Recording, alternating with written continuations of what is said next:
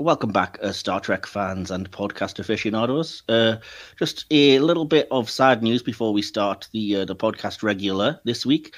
This is probably going to be old news by the time we go out, but at time of recording, we've just received the sad news today that the Trek community has lost a bit of a shining light. Kenneth Mitchell. The episode we're reviewing today is a Discovery episode, and we really couldn't talk about Discovery without at least addressing Kenneth Mitchell, because when they come to write the story of Discovery, it won't be possible to write it without him. He was such a huge part of the show. If you don't know, he played several characters in Discovery. The Klingons, Kol in the first season, Kol Shar in the second season, Tanavik in the second season as well, and also the character Aurelio, which incorporated his disability in the late third season.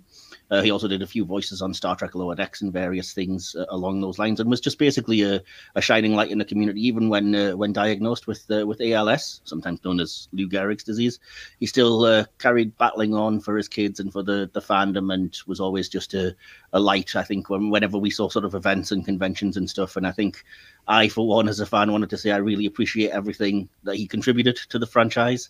And it's tragic, it's horrible, but there's a legacy there that will hopefully live on, not just of great work, but of love with the family members who survive him. And yeah, it's a very sad time, and I hope we all can celebrate the work and can also say rest in peace. I'm here with DK and with Jordan. DK, did you have something you wanted to quickly add to that? Yeah, it's just one of those character actors that are involved in Star Trek, and you never heard a bad word with regards to him. I did love his turn as Aurelio, but also point out, as being a geek, he also played Joseph Danvers in Captain Marvel. Yeah, so yeah, it's going to be much missed. Definitely. And Jordan, you're the resident sort of Discovery superfan, so we kind of have to get some input from you, I think. Yeah, it's impossible to imagine Discovery without him, both the show itself and the community. I'm also just thinking there are a lot of folks on the Star Trek cruise right now, and he was on the Star Trek cruise many times, usually with his House of Coal dance party that would go until 3 or 4 a.m. I've never been on the cruise, but this is what I've heard. And so just thinking about that as well, and his legacy in the community. Yeah, absolutely. Just a giant of a man in both physically and I think just in terms of impact. And I will say, if you're unfamiliar on a geeky level, something that really touched me when I learned that there's actually a starship named after him in Discovery, the USS Mitchell, which is mentioned and appears in season 4 of Discovery. So that's always a little bit of a nice tribute. I know we have one for the USS Nog for Aaron already in Discovery. So yeah, kind of a nice tribute, and it's nice that he got a chance to see that, I think, before passing away. So yeah, as I said, it's going to be a sad loss, but we definitely have all that work to look back on, and I'm sure we'll be looking at some episodes and performances when we do come to talk about Discovery later in the year, do the full series review and talk about our favourite episodes. But yeah, in the meantime, obviously condolences go out to all of his friends and especially his family, and yeah, rest in peace, Kenneth Mitchell.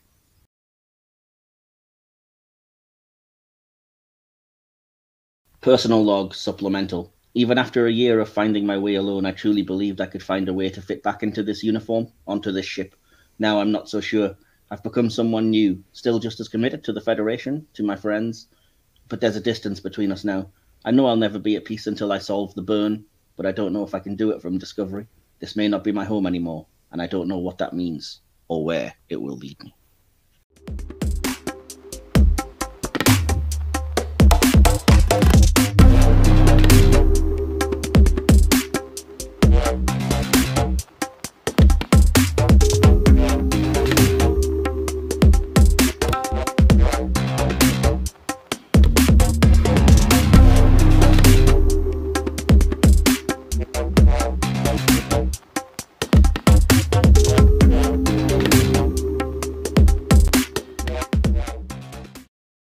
And hailing frequencies are once again open. Welcome back, podcast aficionados, Star Trek fans, Trekkies, Romulans, Vulcans. What's going on here? To a brand new review here on the Hit or Miss Star Trek podcast. Today we are quite appropriately looking at the episode Unification 3 from Star Trek Discovery. Yes, we did look at Unification 1 and 2 last week, so logically we're going to look at Unification 3 this week. Yeah, we're doing a kind of linked thing for the first few episodes this season. We did Balance of Terror, then Quality of Mercy, then we're doing all the unifications. So hopefully it's logical and it makes sense. Haha, logical. Unintended pun. But I couldn't do this by myself. I'm your regular host, Captain Mike Wilson, or Captain Michael Burns-Ham this week. So that was such a bad pun. I'm so sorry. No, that was genius. It was genius. I paused for applause, didn't get any and didn't deserve any. But I can't do this alone. So I'm joined, as always, by my regular number one, DK. Hello, and welcome to DK's torture season. You say that, but I've got something to let the audience in on about a private message you sent, so we'll get there. Don't you dare! And we are joined, because we're doing a Discovery review, you won't be surprised to learn, by Discovery superfan making her return to the podcast after a few appearances. Please welcome back Jordan LaForden. Thank you. I'm so happy to be here, as always. I feel really bad because I always just keep referring to you as a Discovery superfan, like that's all you ever watch. You're a huge fan of just Trek in general. It's just that's how we kind of knew each other, and I often see you posting. So. I am very vocal about my love for Discovery, so. Yes, absolutely. So we'll see how you think of this episode, or if it happens to be an outlier, one of the ones you don't particularly like. But yeah, we'll get there. But if you are a regular listener to the podcast, that we don't dive straight into the review. We always start with little bits and pieces first, beginning with a little bit of a get to know you and a little bit of a catch up in the section that I rather geekily call Hailing Frequencies Open. Hailing frequencies open, sir. So, Jordan, as I say, you have been on the podcast before, so presumably we've asked you, well, I know we've asked you what your journey to Star Trek was, how you got involved, where your name even comes from and bits and pieces like that, and I highly recommend everybody check out our past appearances. As I say, I know you definitely talked about this on the review we did of the Picard episode, Assimilation, so we've kind of got all that on record, as it were. But given that this season we are looking at Romulan-themed episodes, much to DK's dismay at times, we have to ask you the relevant question for this theme and say, do you have any particular favourite Romulan episodes, stories, or characters that you wanted to shout out before we get into it? Well, I love Romulans in general. I love their paranoia and their pridefulness. I particularly love the TNG episode. I believe it's called The Enemy. With Geordi. I mean, if you can't tell by my name, Geordi LaForge is one of my favorite characters. And I also like Eye of the Needle. No. Is it Eye of the Needle from Voyager? Yeah. I'm just kidding. I get Eye of the Needle and Message in a Bottle. The titles of the episodes confused, so I'm glad I was right the first time. I just need to say it more confidently. I see. Yeah. That's understandable. Actually, Message in a Bottle would have made actually a good title for Eye of the Needle. Right? That's why I get confused. But no, Eye of the Needle is one of my favorites as well. And then I particularly... So, individual characters. Oh, sorry. Let me back up. I can't talk about characters without talking about my love for Star Trek Nemesis. I know that that's somewhat controversial in the Star I'm not Trek saying anything because fandom. we're looking at that in a few weeks. And so much of that is nostalgia for me. I was just the right age when I first saw it. It was a huge rewatch for me. Those summer days when I had nothing else to do. I would just, put that on, and I love the score. That's part of it too. But I love Dinatra and Dina Meyer. Of course you love Dinatra. Yeah. And then what is her name? Talara? I have no idea who that is. Sorry. I think she's also in Nemesis. But part of my love for I think that's her name. Those two is their appearances in the Star Trek novels as well. Everything gets super fleshed out with them. And I adore both of them. So those are two of my favorite Romulans.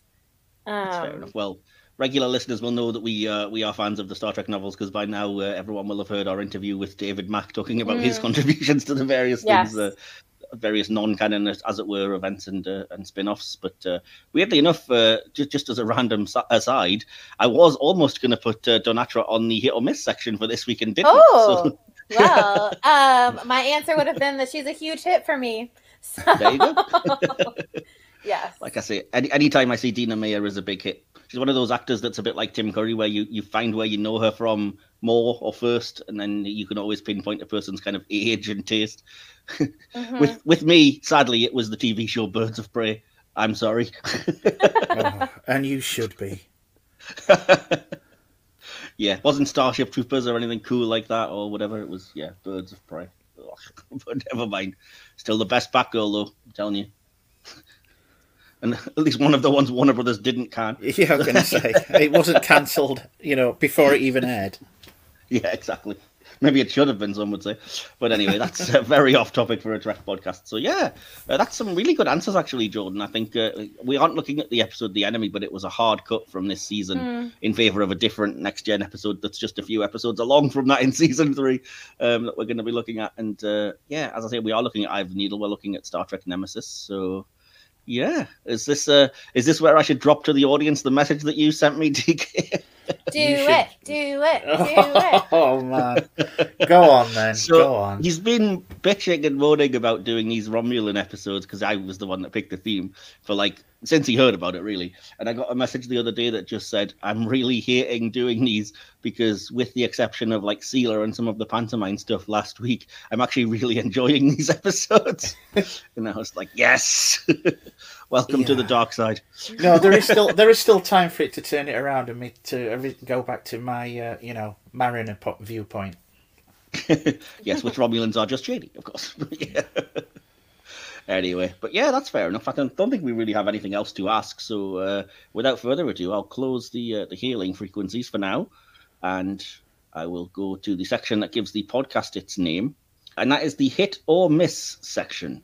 What about my performance? I'm not a drama critic. So, if you happen to be new here or you're listening to us in a new form, the hit or miss section gives the podcast its name, as I said, and basically what it is, I pick a few things at random. I've got 5 things this week because hopefully we'll have time. We'll see if they all make the edit. So 5 things completely at random that my guest and co-host don't know about. I've just picked them and I will shoot them up on screen, shout them out, and then we'll ask if it's a hit or a miss. Come to all 3 of us, see if we can come to a consensus, debate if necessary. Although it's all been very positive for the most part so far this series. Because obviously we're doing Romulan-themed episodes, there will be some Romulan-themed stuff mixed in there, but it won't be entirely just that, because that would get boring, and we want some other things to pop up in the hit or miss section. So, without any further rambling from me then, are we both ready, DK and Jordan? Yeah. Yeah. The first thing is Romulan-themed, and it is a ship because it's me. It's a ship that wasn't canon and was made canon, so hit or miss for the vertical Romulan to Deredex Warbird, which has now appeared in Lower Decks and is official. Let's see. Jordan, you're the guest. We'll come to you first. It's a miss for me, which very few things are a miss for me. But I prefer the horizontal Warbird. So wow, okay. Yeah, nice. It doesn't. Yeah, it just doesn't. I don't like it. Okay, fair enough. Just aesthetically, you're not a fan, and you're more used to the horizontal, obviously. So that's fair enough. Well, DK, then we'll come to you before I let the audience know the kind of backstory of this one. Yeah, you mentioned it wasn't canon. I'm presuming this was the last season of Lower Decks. Is that right? You probably haven't seen it because yes, it was in the previous season. No, I did see this one. I don't know. It just seems kind of out of place with Romulan design. I get where they're coming from. I don't hate it. It's a soft miss for me. And if I do remember rightly, the one that the episode I'm thinking of, it got destroyed anyway. So I'm fine with it. So it's just going to be a soft miss for me. It seems a little like taking an established design and just turning it around a bit just to appear different, and I'm not a big fan of that. Well, the weird thing about it is that I think this was Andrew Probert. I could be wrong, so apologies if I'm miscrediting it. But this was actually one of the initial ideas for the Romulan warbird. I'm not sure if it was just a situation where somebody had designed it and they just weren't sure like which way up it went. So it did exist in terms of like it was a previs or an idea that they had for to potentially do, and then it did start making appearances in sort of non-canon things like books and I think one of the Ships of the Line calendars. So I kind of knew about it by proxy as like an interesting idea. And I personally think it's a hit just because it's the geeky backstory of it. And it was so cool when it actually appeared in Lower Decks alongside the other more traditional warbirds. And I just thought, oh, cool, I get what you're doing there. It's that thing. So, on a pure nerd level, I appreciated the little sort of Easter egg reference. I get what you guys are saying. I mean, it's no different. It literally is just to Pterodactyl turned on its side, I guess. But yeah, that's how we get some of the greatest things. That's how we got the Miranda class, because somebody just didn't realize it was supposed to be the other way around. So, the Miranda class I can kind of see. This just smacks of kit bashing. Well, but I know you. I mean, I know you. I don't think there's a single, even the really, really goddamn awful ones. There's not a single Trek ship that you hate. Well, there's at least one, but I own it anyway. So see, you've looking got at you, Stockholm McGee syndrome. Class, terrible design. Oh God, you're such a hostage. It was to cheap. This thing, man. Anyway, that's for another day. Well, yeah, 2 misses and a hit, so I'll kind of have to feel I've been outvoted on that one, and we'll say a bit of a miss, unfortunately. So sorry, Lower Decks, I guess. Weirdly enough, keeping on the theme of Lower Decks, this isn't Romulan themed, but it is something that came up, and at least I know you've seen this episode, DK. So hit or miss for the character of Moopsie. Oh, I knew you were going to go there, man.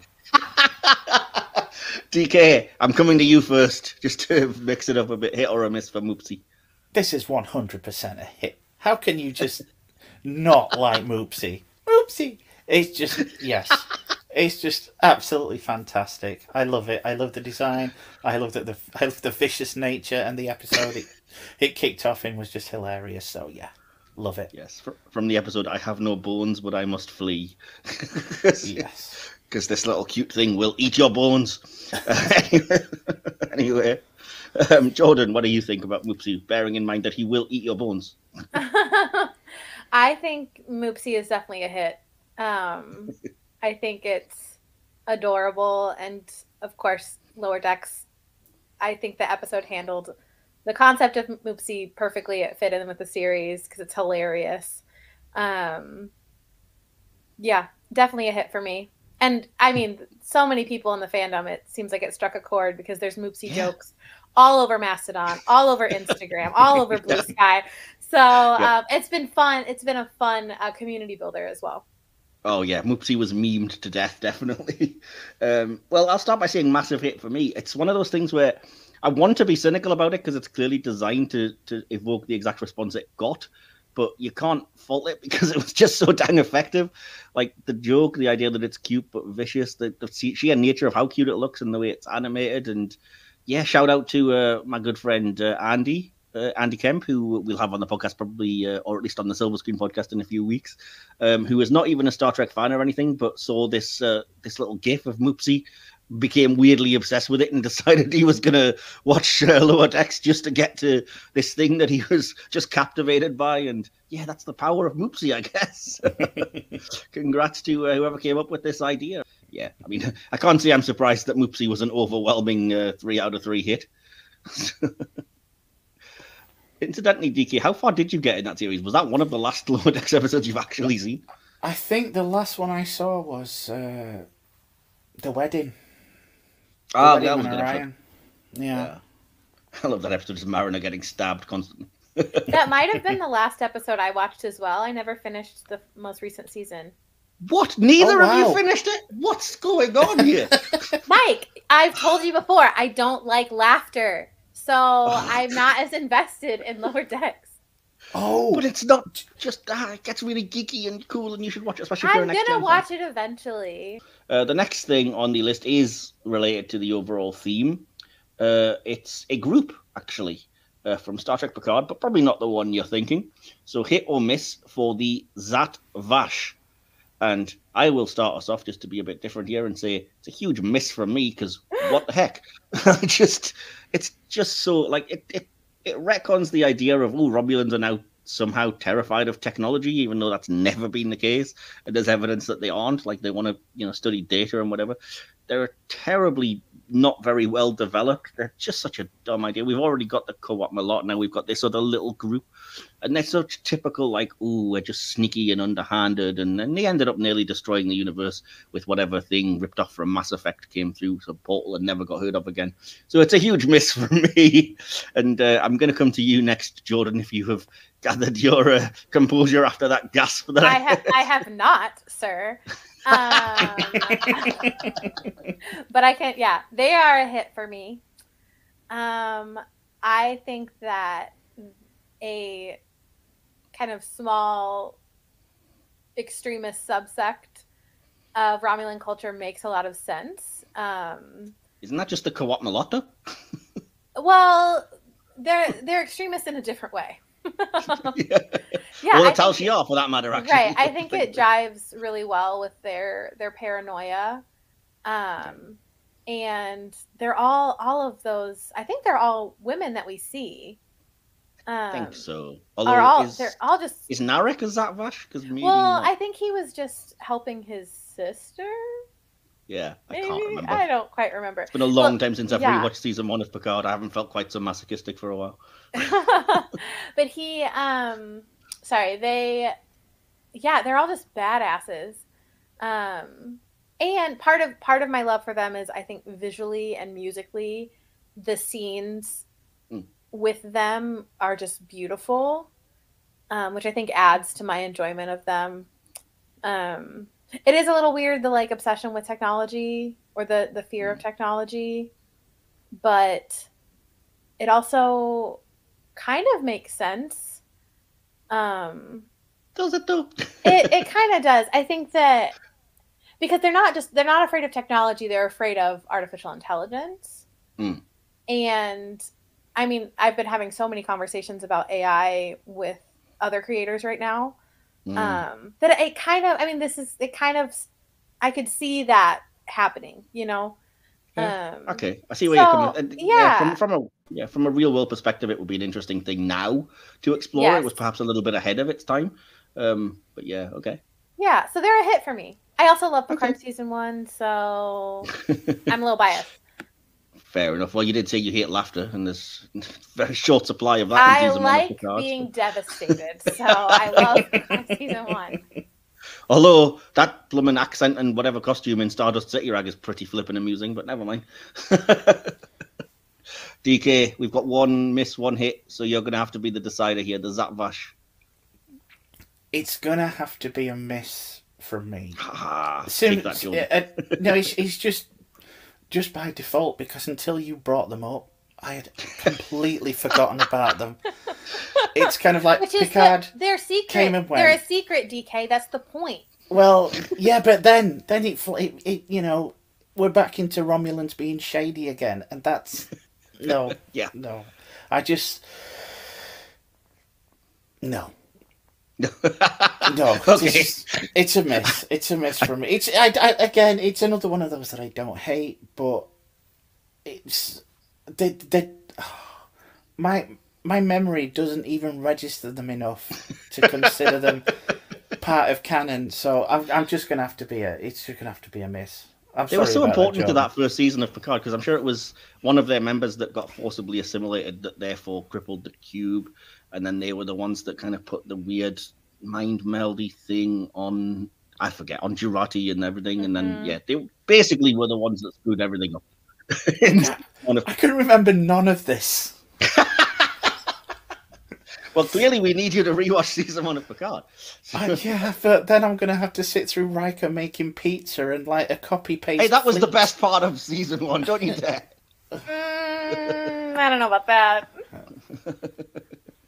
Anyway, I will stop sharing because we've said, wow, we're actually surprisingly negative this week. Maybe it's Jordan's influence. Yeah, I have that effect on people. thing is not related to the theme of the series, but it is related to the series that we are looking at an episode of. And I think we may have done this character already, or we may have covered this already, so apologies if so, but what the heck. So hit or miss for the character of Osyraa. And why, Jordan, we'll come to you first. You know all things Discovery, so why not? I love her. She's a huge hit. I will say the first time I watched season 3, she was not a hit for me. Ooh, but okay. having rewatched it many times, she's a huge hit. Side note, she's the current cosplay that I'm working on. Oh, wow. Oh, yes. Okay. I can't wait to see that. I know. Me too. I don't know how this is going to come together. How are you going to do the green body paint, though? That's got to be uncomfortable. Well, I mean, it'll just be like my neck and my face. Okay. That's green. I'm going to have green gloves instead. That way I don't, I can touch things without getting paint everywhere. But I currently have green body paint. It's on the way from Amazon to me right now. Awesome. So yeah, when I'm going to Trek Long Island at the end of May, and Janet Kidder will be there, and so awesome. I am so excited, you guys. Okay, again, maybe I'm a little biased, but I'm cosplaying her because I love her. Yeah. I love how morally gray she is.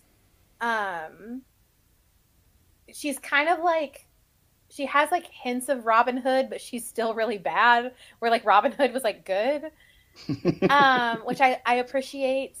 I just love a strong woman too, even if they're bad. She's ruthless. But also like, I mean, we were talking about Ken Mitchell earlier. Like her relationship with Aurelio really is fascinating to me. Definitely. Because there's definitely a tenderness there and an empathy there. Janet Kidder is. She's masterful as Osyraa. I love that she kills her nephew. Oh, that was brutal. I remember that now. It was brutal, but I loved how brutal that was. Yeah, I could go on and on, but she's a hit for me. Yeah, and ultimately she's the niece of Lois Lane, so points for that. Yes. DK, then we'll come to you. Hit or a miss for Osyraa? She's definitely a hit for me. Disregarding the Margot Kidder connection, I just think she's a great character. I love the interplay between her and Vance. Yes. I'm going to maybe go a little off tangent here, but I really have a bee in my bonnet for those people that say Discovery went off the rails around season 3. Season 3 onwards have been my favourite seasons of Discovery. Okay. And Osyraa is part of that. So, yeah, to all those season 3 and 4 haters, up yours. I second that, absolutely, DK. Yikes, fair enough. A lot of people I've noticed, this is completely off topic-ish, but I've noticed a lot of people had a problem with the reveal of the burn, which I've never had an issue with. But yeah. Anyway, so yeah, I'm going to have to say massive hit. As I said, disregarding the fact that she's, related to Margot Kidder, who I adore as a huge Superman fan, obviously. She's a fantastic actress. And I think for me, she's probably the best villain portrayal that we've had in Trek for years, because villains in the Trek franchise are notoriously hit and miss, no pun intended. And I think she just really pulled it off. There were times when you found yourself almost empathizing, almost agreeing with her. So it wasn't, as you said, Jordan, it wasn't black and white. It wasn't like mustache twirly, haha, I'm evil. But then when she had to be vicious and brutal, it was all the more shocking. And I think, she really proved more than a match for Discovery and her crew in a way that I think was really interesting. And like you said, just anyone that can force a conversation with a Starfleet admiral where they say this doesn't taste bad for shit, it's definitely worth. Oh, that's one of my favorite gifts. It's so funny. Awesome. Yeah, I think just fantastically portrayed. It's a shame that we, spoiler alert, we had to get rid of her at the end of season 3, because I really would have loved to see more of this character, and I really hope that we get to see Janet again in some capacity in Star Trek, or heck, in something else even, because she really did impress me with her acting chops in what could have been a really difficult role. So, yeah, I think an overall hit, I think, for Osyraa. Right. So the last thing on the list for today then is going back to the overall theme. Sorry, DK. I got to feel like I know what's going to happen. You're going to tell me you don't remember this, but this is a couple of episodes that make up a two-parter. It is kind of Romulan themed. It's from Deep Space Nine. Hit or miss for the episodes Improbable Cause and The Die is Cast. And if you need a refresher of what that episode's about, well, I'll give one anyway because the audience might be listening. So this is basically, I believe it's in season 3 of DS9, and it's kind of considered a turning point because it's basically the Cardassian Obsidian Order and the Romulan Tal Shiar have gathered a combined fleet to attack what they think is the Founder's home world. Garak tortures Odo for information. They bombard it, and it turns out to have been a complete mislead. It's not the Founder's home world, and the fleet gets ambushed and completely decimated, and it's kind of the first official big strike in the Dominion War. So, yeah, hopefully that jogs a few memories if you're stuck. DK, I'm coming to you first. Hit or miss? It's a hit. I mean, it's a good two-parter in an exemplary Star Trek series for me. So, you know, there isn't not one episode of Deep Space Nine that I would consider a miss. Yes, even that one. So yeah, Profit and Lace, DK. Look, I could. It's oh god, I had forgotten that one. Yeah, yeah. All right, I take that back a little, but the majority, it's not as let's just say it's not as egregious as a certain episode from another series for me. Oh, don't even bring that up again. No, we're getting to the point where people are literally having drinking games about how much you can diss the Voyager episode, The Fight. See, I'm all up for that. So, yeah, I'm going to try and work it into as many episodes as humanly possible. Tell you what, I'd watch Chakotay boxing a million times before I watch Quark's comedy cross-dressing again. Oh, well, I don't know. But anyway, yes. And no, at least I could stay awake through the Quark episode. Yeah, this one... hit. Okay. Jordan, what about you? Are you familiar enough with the episode? And it's been a while since I've watched it, but it's a hit for me. Okay. It seemed... I'm glad that they did the story that they did. And the details for me are a little muddy because it's been a while. But, you know, the Romulans and who joining forces? Cardassians. That's right. Well, there's one on the screen. I can't believe I didn't. Oh, yeah. The Romulans and the Cardassians joining forces to try to destroy the Founders. That made a lot of sense to me story-wise. The Romulans that I do remember in the episode were good. They weren't really a focus, to be fair. I mean, I've included it because they are part of that joint fleet, but really it was more about Enar Bryntain and the Obsidian Order. And I do love Enar Bryntain as a character as well. So, yeah, it was great. Seeing Odo suffer was really difficult. That makeup job, the special effects they did, were horrifying. Yeah, a phenomenal two-parter. There's not much else to say about it for me. Yeah, I'll join in the chorus of praise and say hit as well. Then I remember being really surprised at the time because of the twist, which I hope I haven't spoiled if anybody hasn't seen this, but the idea that they bombard what they think is the Founder's home world and it's not, and it was all just a big, like they were, you know, one step ahead, which happened a lot in the first sort of days of the Dominion War, shall we say, in season 3 and 4. A lot of times you thought people had an advantage, and then it turns out the Founders were sort of 3 steps ahead, mocking you from the shadows, which I kind of loved. And seeing this fleet of all of the Romulan and Cardassian ships just get completely wasted was just a gasp moment for me at the time. And as you say, I love the character of Tain and Garak, their relationship. It was horrible to see Garak torturing Odo and the physical effects, but at the same time, it was compelling. And I think, it's like I said, you can't really... It wasn't necessarily the first salvo in the Dominion War. I think that probably was the Search parts 1 and 2, but it certainly was when we realized that, you know, stuff was getting real, I think, at this point. So, yeah, hit for me as well. So, right, that's all of the hit or miss section out of the way. Then it was a bit of a mixed bag more this week than we're used to. So, yeah, I think we still kept it relatively positive at the end there, though. So, that will conclude that. And so we're going to jump now into the episode proper that we're reviewing.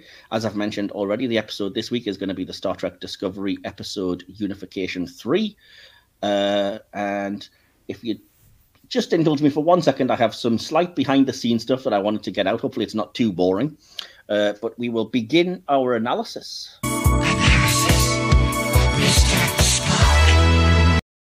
And yeah, I will jump in with some behind the scenes, as I said, just a little bit of background information. If you want to join in with any thoughts or feelings on it, feel free, and I'll try and keep it as brief as I can. So yeah, this episode is the first one to be numbered as the third in a multi-episode story, and the first one to continue the episode numbering and its title from a completely different Star Trek series, as it continues the Vulcan Romulan reunification storyline from the Next Gen's Unification 1 and 2, which we looked at last week.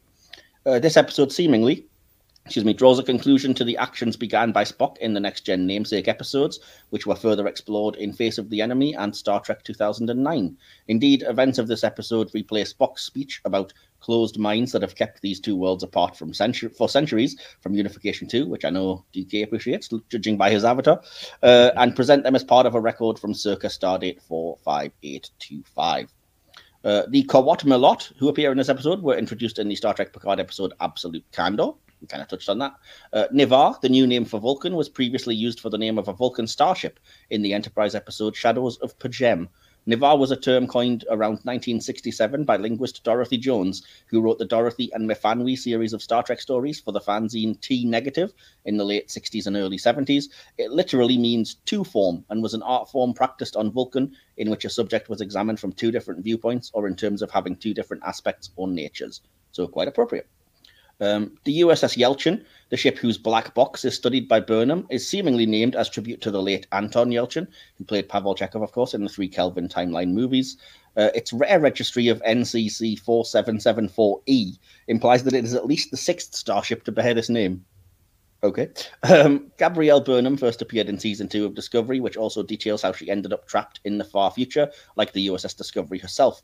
Her arrival in the new timeline, where Discovery has prevented Control from destroying the universe, would seem to imply that their victory was a predestination paradox or a fixed event that was always going to happen once set in motion. Yeah, I'm with Janeway on this. This just gives me a headache. I'm not talking anymore about that. This episode marks the first appearance of recurring guest star Tara Rosling as Nivar President Tarina. It also reveals that Vulcan, as Nivar, despite being a founding member, has left the United Federation of Planets as a result of the devastating effects of the catastrophe known as the Burn. The mystery of the Burn is the central story arc of Season 3 of Discovery, and as such is a pivotal part of this episode. And that's all I have for the BTS. You'll be relieved to hear. So, yeah. Before we go any further, then I'm going to jump in with the big question that I always start off with, which is, what were your overall, spoiler-free if possible, impressions of this episode? And can you remember how you felt the first time you watched it and what your overall feelings coming out of it? And again, Jordan, you're the guest this week, so we'll come to you first. This is one of my favorite Star Trek Discovery episodes, and one of my favorite Star Trek episodes of all time. Wow. Yeah. I love a good, this isn't quite a, I mean, I love a good courtroom drama. And I love the character play between Michael and Gabrielle. Seeing Spock again, seeing Leonard Nimoy's Spock in a recording again was just beautiful, and I cry every time. I've watched it, I've watched it a lot, and I cry every time. I think it's a huge turning point in Season 3 for Michael and her character. It's beautifully done. I wasn't sure if you were going to mention this, but the director, John Didkowski, this is actually his directorial debut. Wow, okay. I know. I learned that in an interaction with one of the people in production that's on Mastodon. When I was talking about this episode, they let me know that, which I thought was very impressive. That is impressive, yeah. Yeah. I do know that it was written by Kirsten Beyer, who came up a lot during our conversation with David Mack. Yep. So, I can kind of see a lot of signature touches, shall we say, from Yes. Sorry, DK, you saying? I was going to say, when her name flashed up on screen, I did do the Leonardo DiCaprio, sit up and point gif. Yeah, cool.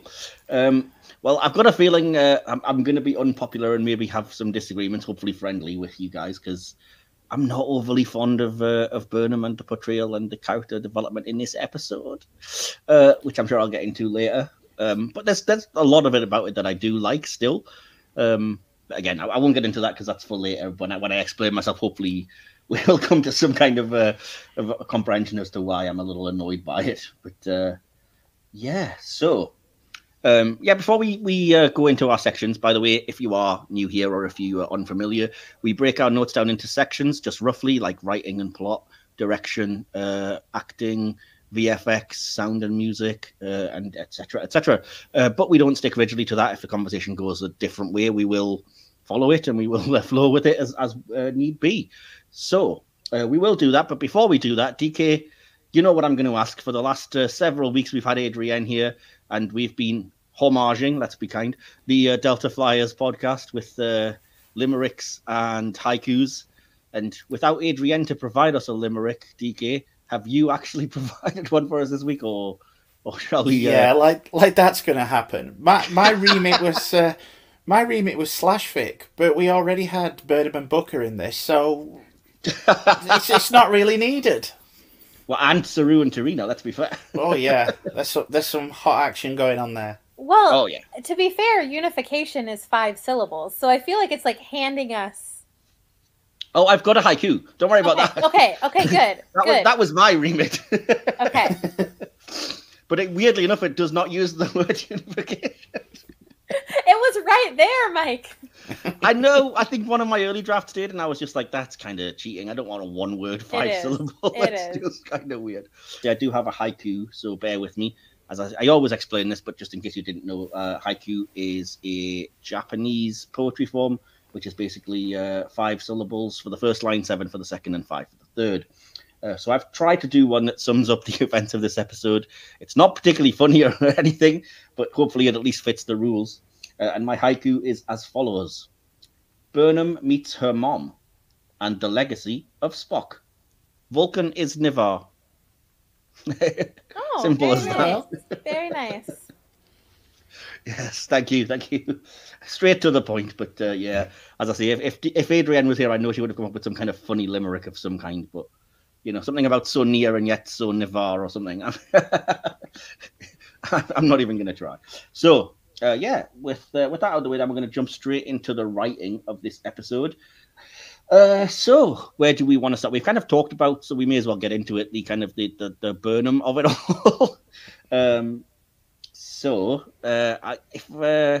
I'll kind of, give my point of view and see how you guys feel about it, if you agree, or if there's a dissenting point of view, I'm happy to sort of change my mind if evidence presents itself. But for me, I just feel like this episode has a lot of what people are very critical about with Discovery, in that Burnham is just made out to be so uber special, and lampshading it by Book calling out that she has, an endearing messianic complex doesn't make it not so. It just makes it all the more annoying to me. And I can kind of live with that. She's the main character and she wants to solve the burn, etc. I'm kind of with it. But what bugs me is, and this happens around this point in season 3 or everywhere, a few episodes of the middle, is that she constantly keeps breaking the rules, questioning whether she belongs and stuff, and yet just gets away with it and fails upwards and ends up in the captain's chair as a result of just not doing anything right, which really bugs me, particularly when there was somebody in the captain's chair that was doing a fantastic job. So, yeah. Hey, dude, you've seen politicians in this era, right? It's not unheard of. I mean, I get it, and as I say, I appreciate that at least it gives us a chance to sort of explore, whether or not she belongs, and that to that end, that kind of being her journey towards the captaincy, because she has to examine it from all angles and come at it from there, whether or not she truly does want to, whether she's loyal to the Federation, etc. I kind of appreciate that on one level, but on the other level, it just feels like I said, she's just getting away with everything. She breaks the rules, and it's treated like, oh, it's so terrible because I've been demoted from first officer position. She didn't even lose rank. It was barely a slap on the wrist because this is related obviously to what happened the previous week. And the end of the episode bugs me all the more because it's like it had a chance to do something really interesting by her kind of throwing up, quitting and saying, oh, I don't want to tear you guys apart, so I'm just going to not even ask you, but, I'm putting my trust in you. And then she gets her own way anyway, because Torino was like, oh, okay, then you can have the data. I'm just like, everything always works out for this woman. No matter what happens, it's so frustrating. So, yeah, that was my point of view from this anyway. So I'll give you guys a right to reply, I think. And what do you think? Have I got a point, or am I just being really harsh? I'll let Jordan take this one. Yeah, I see where you're coming from. I think that seeing Burnham get demoted is something that we rarely saw in other Star Treks for officers who disobeyed orders. She didn't really get demoted. She lost one position out of the two she was in, and she stayed a commander. So it's kind of like, come on. But she's no longer first officer, which is a demotion. So yeah, I think I see where you're coming from, but there are plenty of other instances in Star Trek where the same situation happened and there weren't repercussions that we saw for the officer. I think that it wasn't. It was a little off-putting that she got the data regardless, but having her mom say multiple times, like, the three, somebody else is watching. Yeah, somebody else is watching. There's other people. There's another audience here. I think really jived with things that Torino was saying to Michael earlier when they first met. And so it felt very consistent throughout the episode that was a possibility. And Michael gets very, historically in the show, gets very like tunnel vision. And so to have her, not even consider, the president of Navarre is also watching this, and she has influence on what happens with this data, is very Michael. And so I don't know. I felt like it jived well with her character. That's another thing that bugs me, though, is that the president just went over the heads of all of these sort of three people that were in the quorum that represented these different districts. And is that not going to create discord? Because you've effectively got a president who just ignores the rule of law. So what was the point of it in the first place? Well, we don't know what the peers would have decided, because Michael, after she was honest with them, rescinded her request. So we don't know that the president went above what they would have decided. There seemed to be, the Romulan, Vulcan, Shira seemed to be in agreement. The Romulan, Niraj, wanted to give her the data regardless. That was the schism. The sort of the pure Vulcan guy. I can't imagine being happy about like his president just going, well, screw you, I'm going to do it anyway. Well, and we don't know that that's what she did. We don't know the inner workings of her making that decision. With the two of the three of them supporting giving her the data, that might have been the reason she was able to do it. So I see. That kind of brings up another sort of issue that I have in that there's so many really good things that you could have explored here that I think are either ignored or just paid lip service to. These are really big ideas, and I really want to know more about like how the Romulans and Vulcans were able to finally put aside differences and mesh it as one culture, other than just being told it was because the Qowat Milat helped. Well, how? I want to see more about this. I want to see the inner workings of how that planet now works. And yeah, we got a little hint about there could still be some rather fractious, living together happening with the three quorum members. But again, it's not really addressed all that deeply, and it's certainly not brought up again after this episode, which is a shame. Yeah, but we've had this conversation before. Discovery is not really the series to explore those kind of things. You never get that kind of breathing room. No, but as a critical reviewer, I've kind of got to point out where the episode falls short for me in the regard of, it opens up a lot of really big ideas and then doesn't explore any of them in favor of yet again doing the whole Burnham doesn't feel she belongs story that we've had for 3 years now. And dwelling on that again in favor when there's so many more interesting things in the background is another reason I think why it bugs me so much, because I'm like, we've been here. I mean, the point when Gabrielle brings up, "Oh, you mutinied against Philippa Georgiou." I'm like, "Oh, for God's sake, can we not just? Are we bringing this up again? This was literally ancient history. It was 900 years ago, and we still feel the need to bring it up." Like, it was it was 900 years ago for everyone except for the crew of Discovery and Gabrielle Burnham. It wasn't that long ago that it happened for Michael. It was just a couple years, I suppose. And I do think that the name of the episode obviously refers to the Romulans and the Vulcans, but I think it also refers to Michael and the Federation.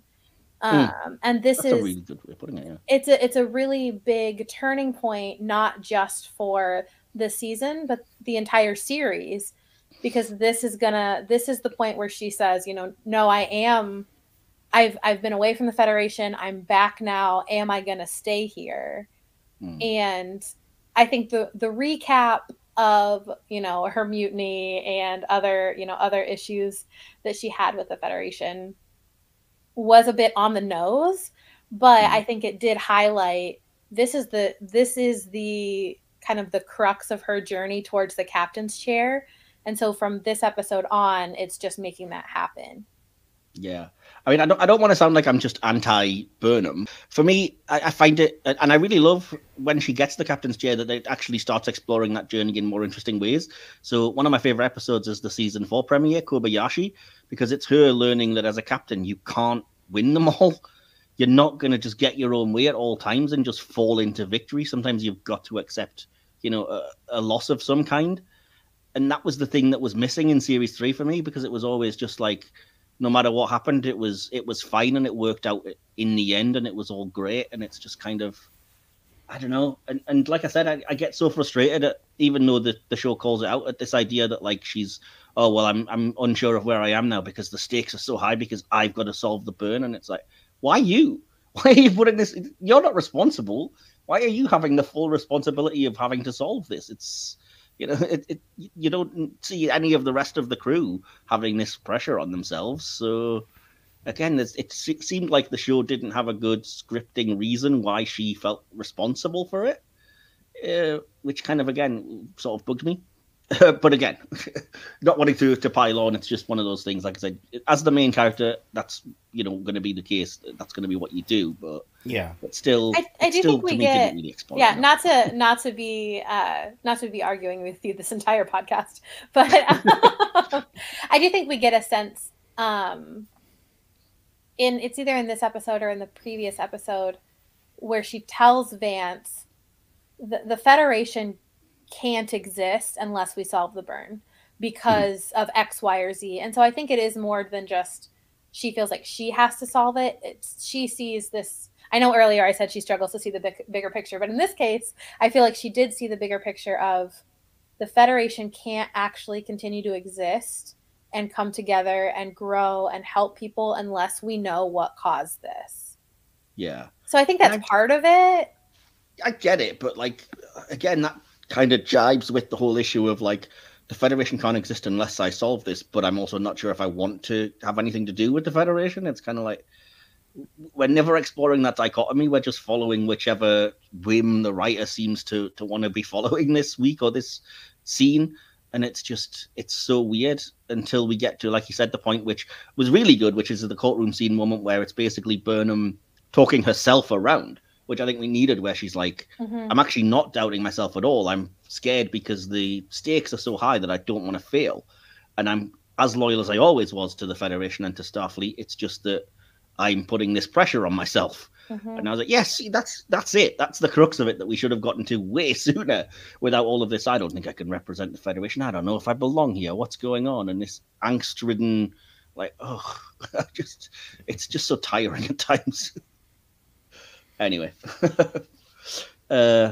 so what we'll do, we'll take a little break now. Then, if you are listening on Federation of Space Radio, if you are on YouTube, stay tuned for a little advert that we'll edit in.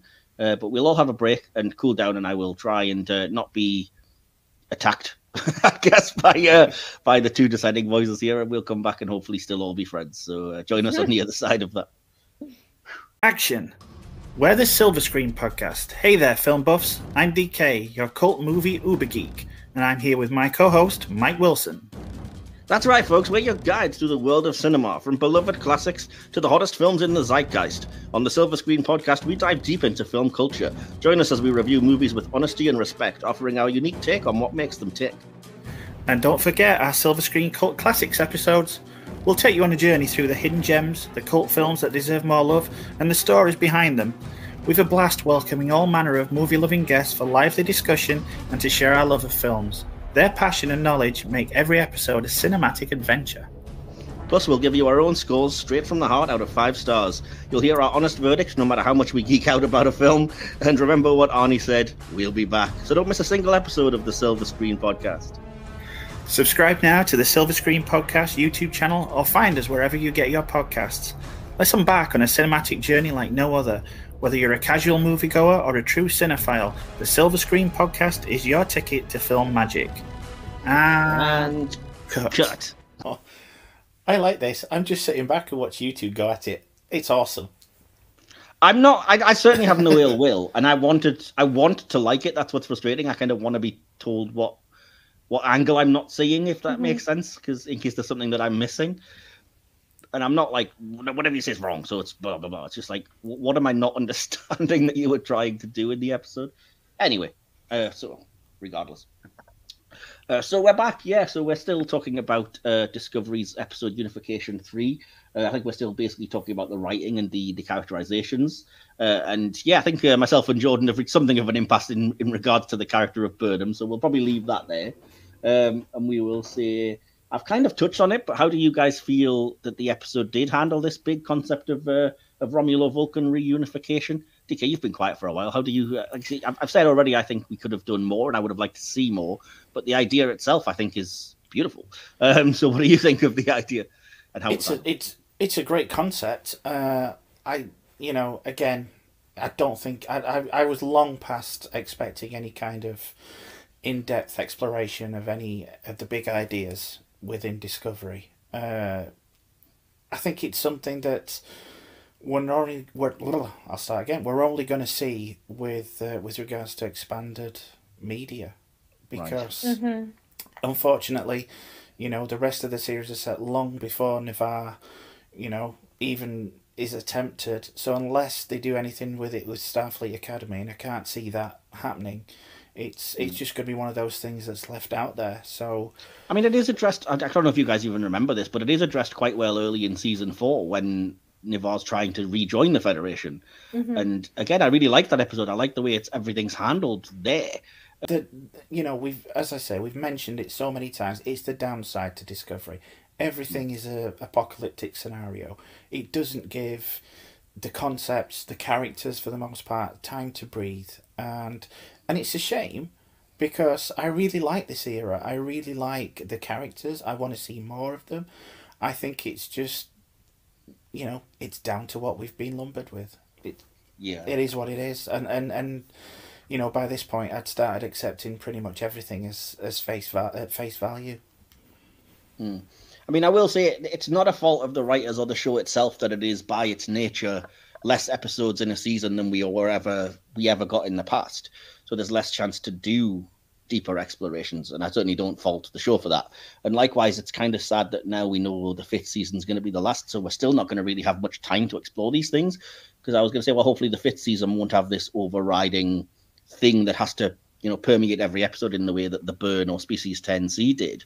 But even if that's not the case, it's one 10-episode season out of the 5, and then we're closing our doors and done, which is a shame, because there's some cool ideas, there's some great characters, there's so many things that I want to see more of in this world. I'm certainly not a Discovery hater. I don't want to give that impression, but it's just frustrating when you can only scratch the surface. I mean, you've got to understand, I'm approaching it from someone that's not really watched Discovery since they were first aired. Right. So all these, and your memory is just beyond compared to mine. I mean, Well, to be fair, I am rewatching Series 4 at the minute and just did rewatch Series 3, so it's like, exactly. It's fairly fresh. Even, as you found out early, even my favourite series, I have trouble recalling sometimes, such is the nature of my probably excessive use of alcohol. But, it's I'm coming into it as someone that does kind of vaguely remember all these times that, you know, we've gone through this with Burnham, but because it's not really recent for me, it was refreshing to watch this episode. Maybe if I did a rewatch, went straight from Battle of the Binary Stars onwards, maybe I would, by this point, I'd be going, oh God, please, I can see where Mike's coming from. But watching it as a standalone episode in the midst of all this, I found it quite well written, if I'm being honest. I thought they managed to fit quite a lot in. And again, maybe it's just me accepting things at face value, but I was tuning in expecting to be completely lost.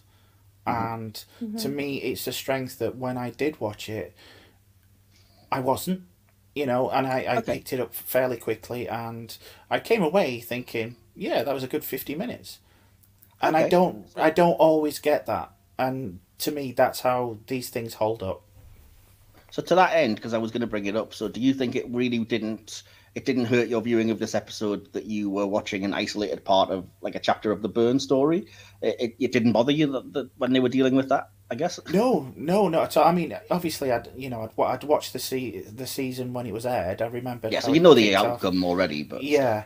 So I kind of knew where I was. It was just like going back to a book that you've read and enjoyed, picking up, looking at one of the middle chapters and reading it. I mean, why you would do that, I'm not entirely sure, unless it was a particularly well written book. But yeah, it's I just went in. I'll be honest, I wasn't expecting something great, just because it is.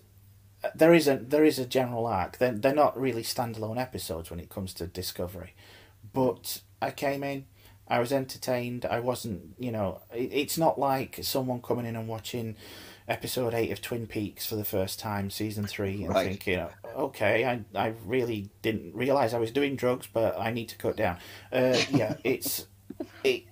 came in, I watched it, it held up, and I left entertained, and yeah. Okay. There was no downside to this one, and as Jordan mentioned earlier, there was a nifty little bit of a courtroom drama in there, and I really dig that kind of thing.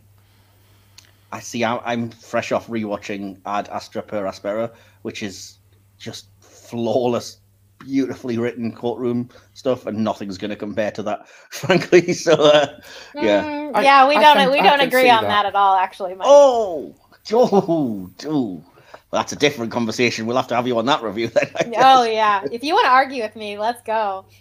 What do you have against that episode? Give me time to buy a bell from Amazon, so I can get you back to respective corners every few minutes. Indeed. Anyway, Jordan, so you we didn't really ask you, I was talking to DK about it, but how did you feel with regard to how the episode handles the idea of the reunification? And did you find it distracting or problematic, the whole Byrne storyline, or were you not bothered by it? So as far as the reunification of the Romulans and Vulcans, I want more, but I didn't think this episode was a place for more, because the reunification happened a couple hundred years ago. Right. Yeah. And so it made sense that we didn't get more. But I desperately, as a Romulan fan, I desperately want more backstory. But it didn't seem like the place for it. Yeah, I'll see that point. It probably wasn't fair of me to expect anything from this episode itself. Right. But yeah, I mean, other episodes maybe if we had more time. But yeah, maybe it is unfair of me to have expected a lot. Which, I mean, this episode did give a lot. At least explained we are reunified. This is how we were able to do it with a little bit of help, and we even see the different viewpoints from the 3 people in the quorum, which is a nice. Quick writing, easy way of showing we've now got Vulcans, Romulans, Romulo-Vulcans, and they're all of their own minds. So, yeah, okay, yeah, cool. We still have logic purists in some of the Vulcans.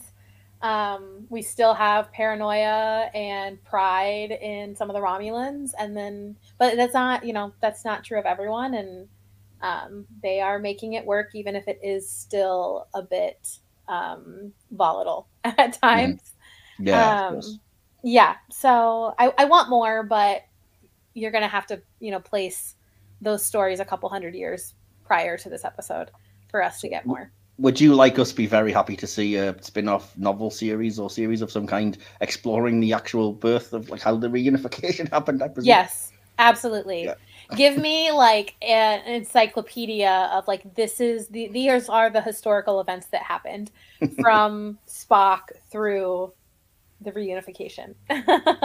I say we make a series and we make it like the Star Trek equivalent of Game of Thrones. We do like 6 years of how we got unified. Romulans and Vulcans after them fighting each other, and then the Qowat Milat stepping in. And... maybe one of these years I'll explore it in my fanfic. But I was just going to say, you have to write it. You're the writer. I'm still trying to figure out where the Klingons are in the 32nd century. So well, we might find out in season 5. You never know. I hope so, because in my fanfic, I'm very lost. I'm just like, I don't know. I can't answer this question. I need them to do it for me. We know that they at least get name checked in this episode because of the whole you need to fight the Klingons in the war, so people know who they are still. Yes, and they're referenced multiple times in season 4, and so they know who they are. We just don't know where they are. Or what they look like, for that matter. I know. So what was your other question? Yeah, the whole idea of the burn. Did you find it distracting, or was it more of a standalone thing for you this episode? Was it? Yeah. I think as far as Discovery episodes go, this is a pretty good standalone episode. But I think part of that is they do give you recap in different things. It's not a bottle episode, but it's close, which I think is helpful. It kind of, it is a turning point for the season 2, which I think is helpful. So yeah, those are my thoughts about the burn in this episode, at least. Yeah, it's a weird one because I feel like it feels like you should be lost, and yet I feel like the way that they make the burn both vitally important because of this whole we need the SB19 data, and it could be any MacGuffin at the same time. You don't necessarily need the backstory. So I actually really thought that was quite cleverly handled, because again, you could have said this was anything. This was we need any amount of data on anything from Ni'Var, but tying it into your season arc like that, I think kept it in the audience's mind and in the foreground in quite a good way. So I kind of like that. But on the kind of flip side of that, I have to ask, how do you guys feel this worked as the third part of unification? Because that's where I think it kind of falls apart a little for me.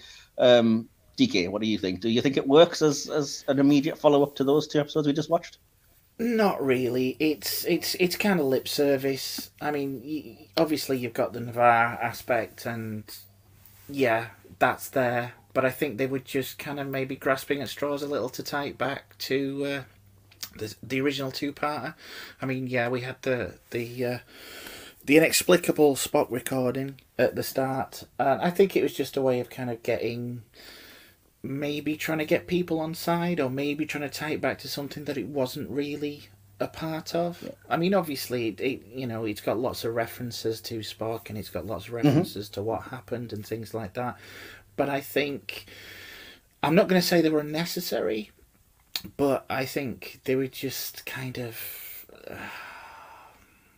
member-berry, almost. Yeah, okay. See, I like a lot of how Spock is handled, but that's another of my bugbears, is ending the episode with, oh, the president wondered how much of who Spock was because of his sister, and I'm like, oh, get out. Yes. Oh. No, that bugged me. But other than that, I liked the way it was kind of fed through, and I think the presence of the sort of clip from Unification 2 and all of those references, I think, for me, really works to link it in a way to that. It's as you say, it feels maybe a little forced at times, in the way that, I mean, I get it, but I wouldn't necessarily have called it Unification 3, which rather promises something different. But anyway, so, with that kind of dealt with, there's a couple of other things I wanted to sort of talk about with regards to the writing without hopefully getting too contentious. So how do you guys feel about the presence of Gabrielle Burnham in the episode, which could have been, I guess, slightly controversial, and I think some people may have had an issue with it, judging by some of the conversations I've had with people and the audience response. Jordan, did you think she fit quite well into this episode? And related to that, did you feel the Qowat Milat did as well? Because, they're the same thing, I guess. Yeah, I thought she fit well. I was wondering when I was watching season 3 where she was and if and when they would find her I like to imagine that Michael spent most of that first year by herself looking for her mom. She clearly never once looked up her previous homeworld because she's surprised to learn after a year that Vulcan is now Navarre. So right, but just wondering. I imagine her looking for her mom, and it was really. She did say she checked on Terralicium, I think, didn't she, when she first went there? Yeah. Yep. I think she would have looked on SR4. That's the natural next step, isn't it? Really. Anyway. Yeah. So it was. I was pleased to see her. I thought the reveal of her was very, very similar to her initial reveal in season 2. Where, the Red Angel, they capture the Red Angel. You're wondering who this is. In the season 2, thinking it's Michael. And then, the helmet comes off and Michael's like, Mom? Kind of almost the exact same shots. In this episode, directed that reveal, which I loved that. It seemed her character seemed very consistent with how she was in Perpetual Infinity, but with a lot of the edge taken off because she's no longer trying to destroy Control. I think there was edge there, and I think making her a Qowat Milat seems like it was an excuse to have her get away with being incredibly bitchy and really harsh. I think to Michael. I think it's at points in that quorum. I think she was still. I think her motives were different, and I think she was still, as Michael said, being a parent. Yes, of course. In a way that in Perpetual Infinity, she had kind of removed herself as Michael's parent because she just couldn't do it anymore. She didn't know she was going to be around, as you say. So and so I think it's a really interesting juxtaposition with those 2 episodes in particular. So I loved seeing her again. Cool. Yeah. Cool. I'll give my thoughts in a sec. DK, what about you? I'll be honest. When she first appeared, I was like, "Oh God, here we go!" And I thought it was going to be a very kind of soap opera aspect of it. And yeah, you did get that. But Gabrielle really impressed me in this one. I liked the Qowat Milat angle. I think she was really good in the role. And I don't know whether it's just because I've been exasperated so much by my own parents, but I really kind of empathise with Michael in the middle of that quorum. Yes, I thought Gabrielle was really good in this. And I've not been a biggest fan in previous episodes, so that surprised me more than anything in this one. Okay.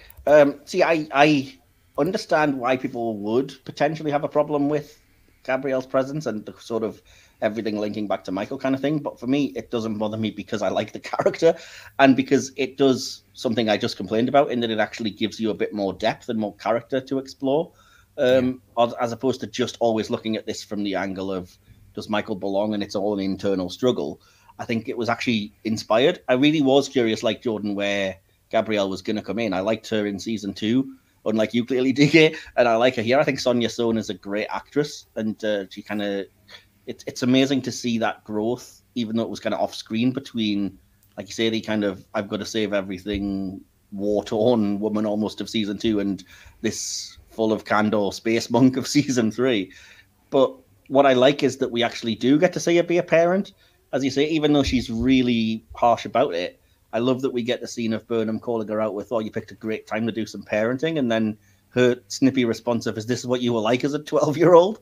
Which is like, yes, exactly. Stop being a brat, And but I just find it really emotional at the very end as well, knowing what they've been through when she says, I can't go with you, but I've got something to say that I've wanted to say for a long time. You always know where you can find me. It's like, oh, maybe it's just because I'm close to my mum, so I always kind of feel that emotion. That's why I don't have an issue with the burn, by the way, because I'm like, oh, if my mum died, I'd tear apart half the universe. I think that's all I've got on the writing for now. Excuse me. Can I ask a question? Of course, yeah. What did you think about Tilly being the temporary acting first officer?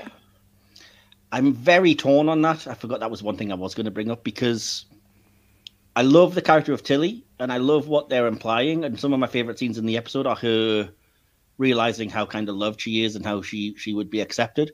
But at the same time, it's absolute nonsense with everything we've learned about how Starfleet works as a kind of military organization. And so the sort of nitpicky geek in me is like, oh, I can't accept this, but I really want to on a character level. And I'm just like, it would have been so. I just think we're missing her getting an earlier promotion. If we'd had Saru say you can be the first officer, we'll promote you to lieutenant, which she gets to be at the end of season 3 anyway, it would for me have alleviated some of that kind of like, we're all following an ensign foolishness.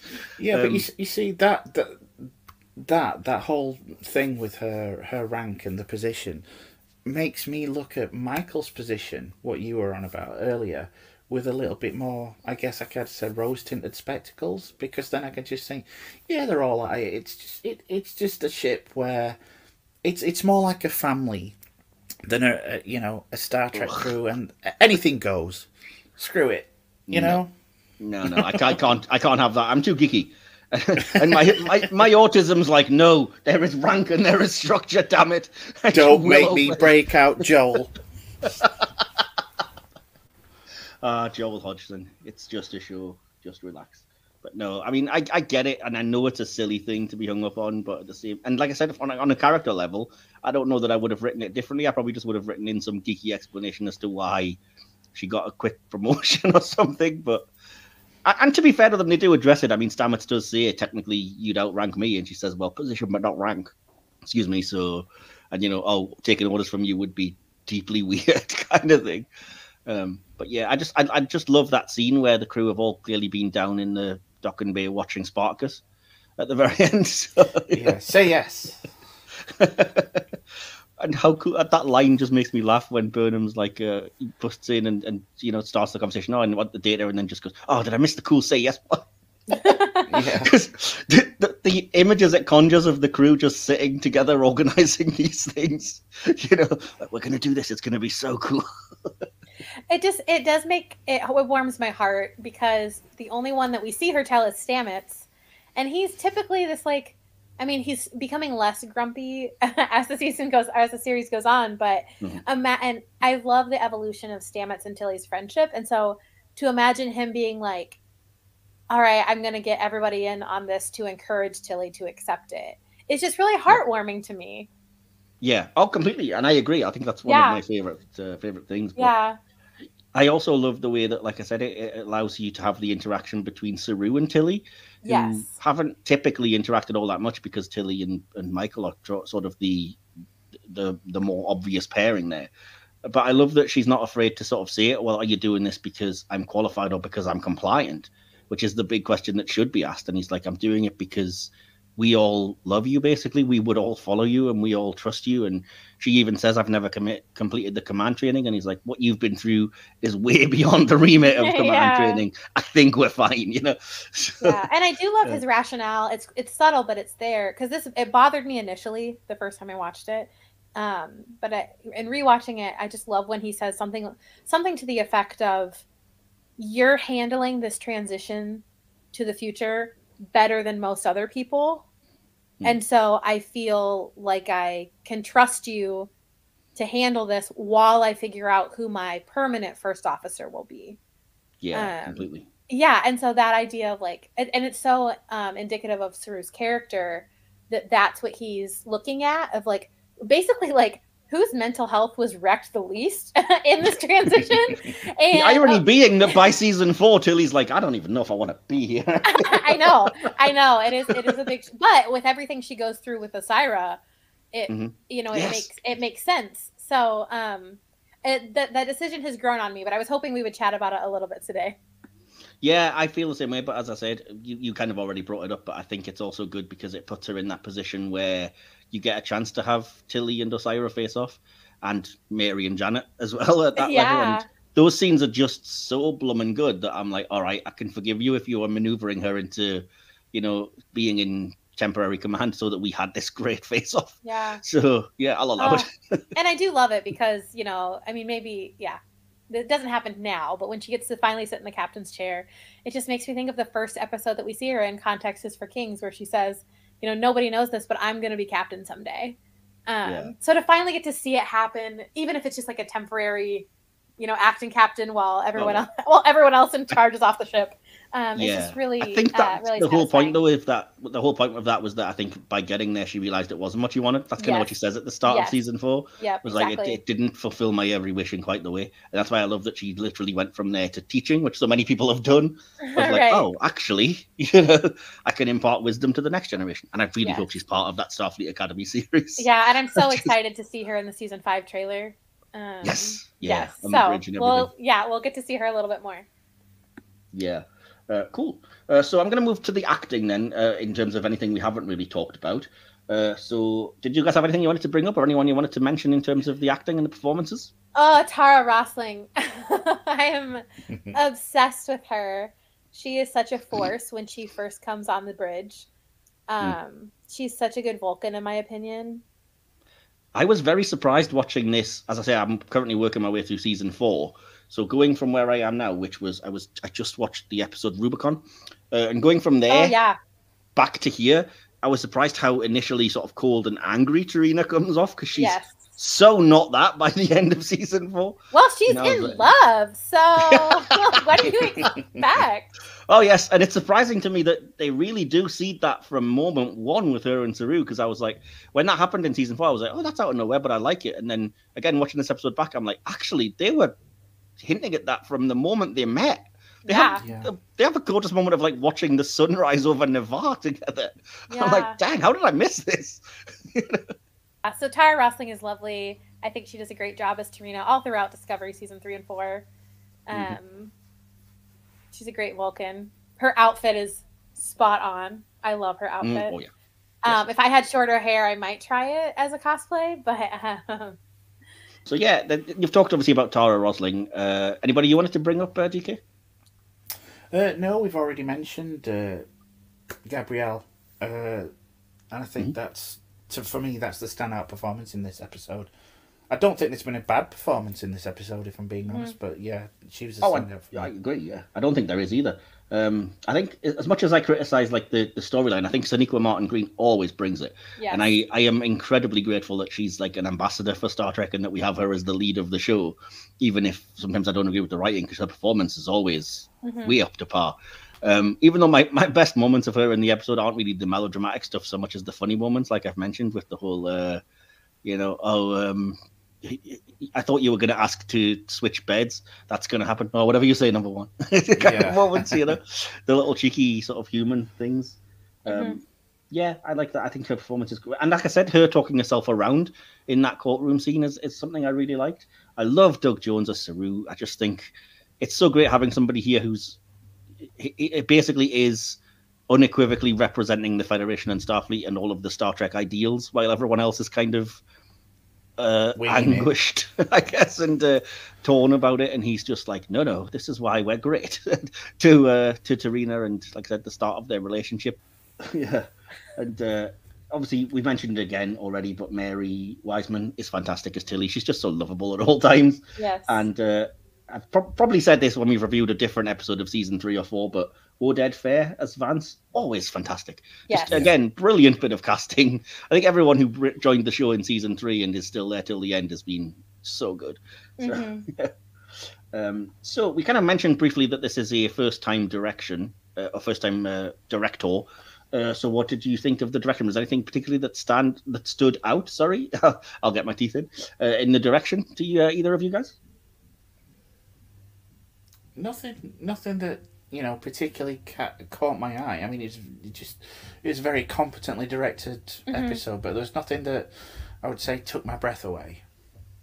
Okay, I have a couple of notes. I didn't particularly like, sorry to be critical again, the melodramatic like slow motion opening as Burnham's talking about how she doesn't feel as she belongs. But again, I guess that's it's par for the course. But on the other side, I loved the way that the kind of sunlight reflects on the face of Saru and Tarina during their scene, which is a little thing, but that's something a director would be kind of key for, or lighting people as well. I love when we're dealing with having to do the exposition of talking about who the 3 quorum members are. We get that great scene of like hearing it whilst we're also seeing them on screen, without having to delve into like Suicide Squad territory, stopping everything and doing a little bio on screen. And I've mentioned it already, but I do love the say yes kind of Spartacus scene, the way it's framed, the way it's like Tilly on high and then everyone sort of saying their bit. I think it's lovely. But on the more critical side, and this isn't the director's fault necessarily, it might be VFX, close the bloody shuttle bay, will you? It bugs me. This is such a geeky nitpick, but it bugs me no end that Discovery Shuttle Bay has a door that they never blummin' use. I know you've got force fields, but they could fail. Just close the door.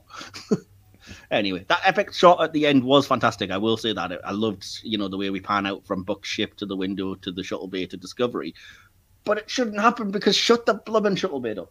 With that then, we will go to our favourite character moment in line, which is the next part as we start to wrap things up here. So, Jordan, as the guest, we're going to come to you first. Who was your favourite character in the episode? Oh, I don't have children, but that feels like choosing a favorite child. My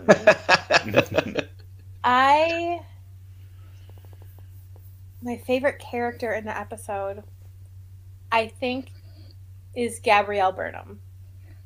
Okay, cool. Yep. That's interesting. Thank you. No, but is there any reason why? Yeah, I love seeing her walk that balance between her duty as the Chasette or the, what is it called? The Shalanka Kai. It has two names because one of them is Vulcan, one's Romulan. Right, exactly. Walk that duty as a Qowat Milat member with being Michael's mother, which came out as very tough love. Yeah. And I think she does. Yeah, I think she ultimately helps Michael get to where she needs to be emotionally, and that helps her get the data.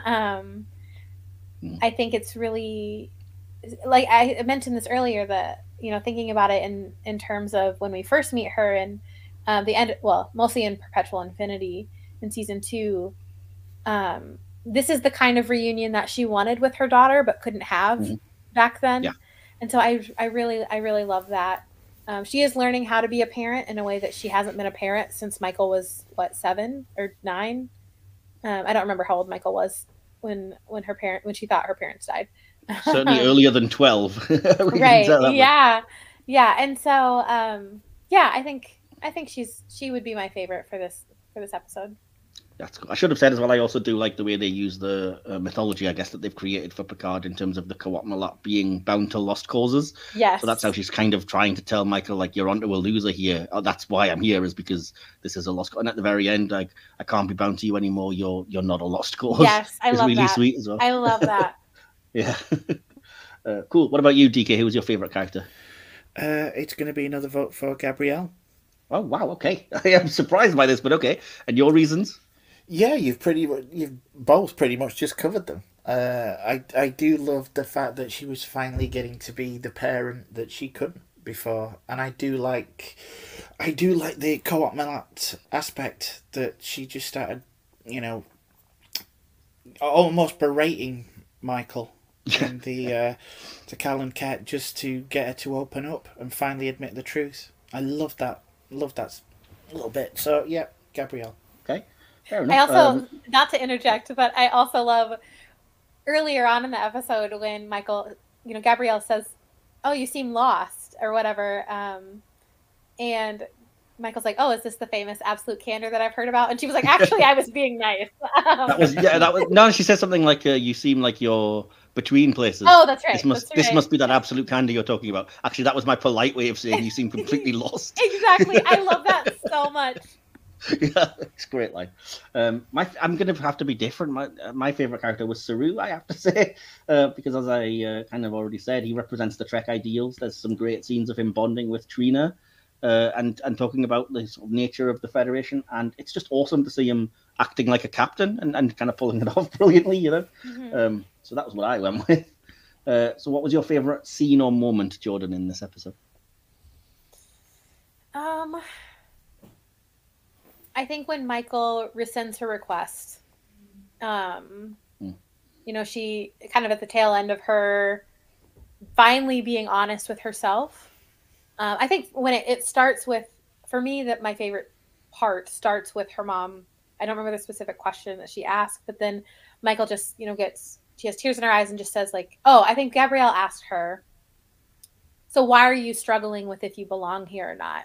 And Michael says, I don't know. That's so relatable to me in different things that I've experienced. And so then to kind of see her kind of externally process her own fears and her own thoughts and emotions and what she's been through.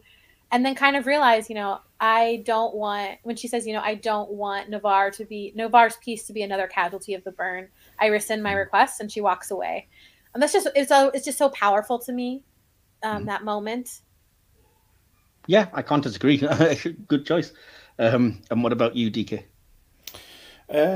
I'm going to go for the T'Kal and Ket, particularly the bit where Gabrielle is pulling Michael up.